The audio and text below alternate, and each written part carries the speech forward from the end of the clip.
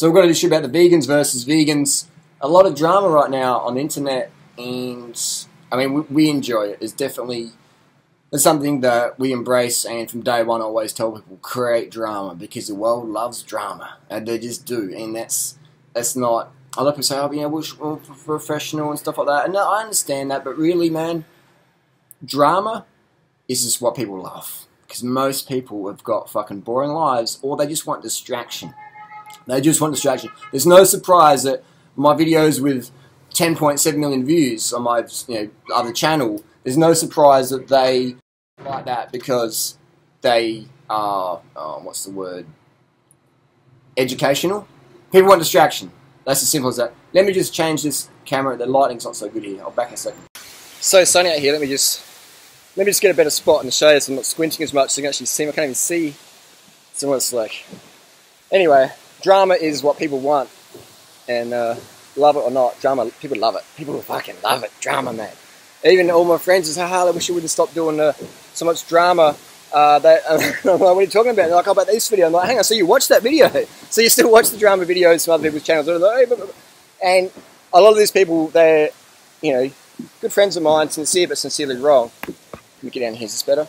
Sort of better lighting there. And people just love drama. This is human nature. This is what works. This is what works, like it's just, people just dig the drama, man. They fucking love it. They fucking cream on it. And I've always implemented it on my channel, and I always will. But I still love doing the inspo videos. I still love doing the educational videos. But drama is just, we just live in a fucking crazy world. Last night I was at a vegan restaurant, and there was a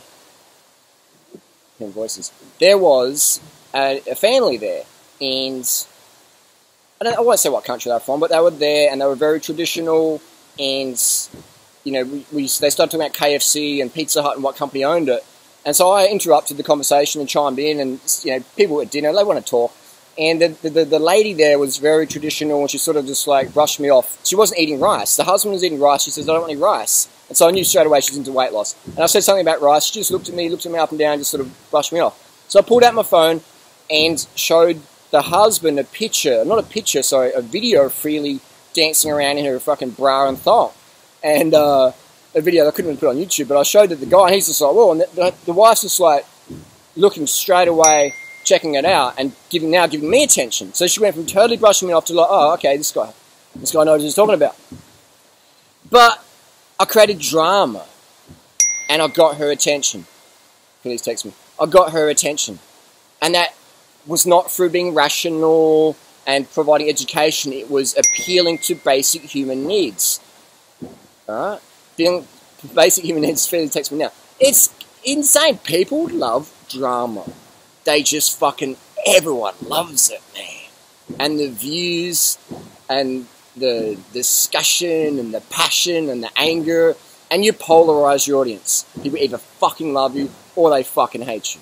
And every day, people come up to us on the street, in Laos, in Thailand, in New York, in Australia, in the US, anywhere we go. People come up to us and give us praise and appreciation and ask for a fucking selfie. And I've been on the forums and on the internet, social media, since 2003, and only once has anyone ever come up with real aggression. And that was this year. That's another story. We're going to call it that one. And only once, so two occasions in my entire life.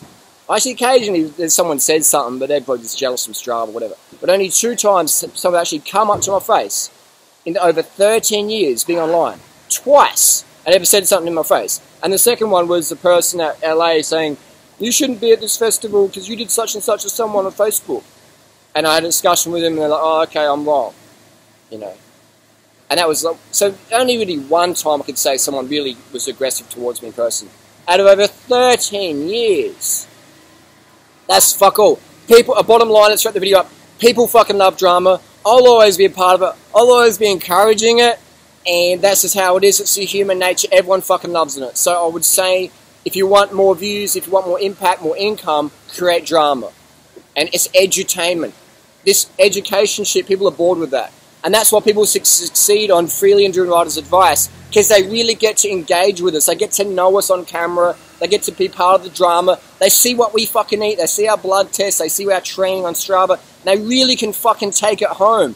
Other people watch documentaries and they get inspired to make a change, but can they really maintain it? What do you fucking eat? What do you do when you go to a family setting? Or what do you do when your boyfriend says you're vegan, fuck off, or your girlfriend or whatever? What do you do with that? But you know that. Because if you watch enough of our videos, you start to become like us. You're still your own self, but you start to go think, what would Drew and I do in this situation? What would Freddie do in this situation? And then you start to go, oh, they do this. And then you become that person. You become who you want to be just by stealing some of our templates, which we give freely, pun intended. And that's what happens, and that's how we have created such a fucking army, and that's why we are the leaders. Because people go vegan for a day when they watch Earthings or whatever, but then they get fucking hungry. Then they go to dinner with their friends, or then their parents go, what are you doing? And then they're like, oh shit, sorry, and they go back to their standard ways. But when people follow our advice, let me repeat myself, they can actually do it for life, because they get carbed up, and they have fun on the bike, and they lose weight, they get healthier, they get fitter, or they rebound and recover from eating disorders.